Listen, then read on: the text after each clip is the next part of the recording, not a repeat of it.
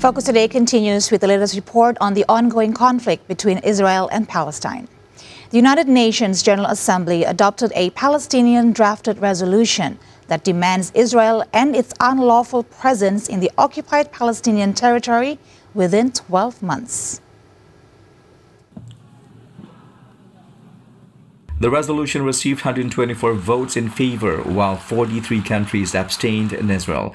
The US and 12 others voted no. The action isolates Israel days before world leaders travel to New York for their annual UN gathering.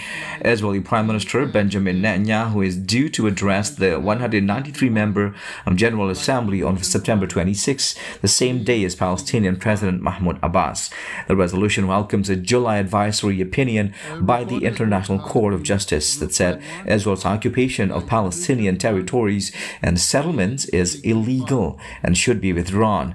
The resolution is the first to be formally put forward by the Palestinian Authority since it gained additional rights and privileges this month, including a seat among UN members in the Assembly Hall and the right to propose draft resolutions.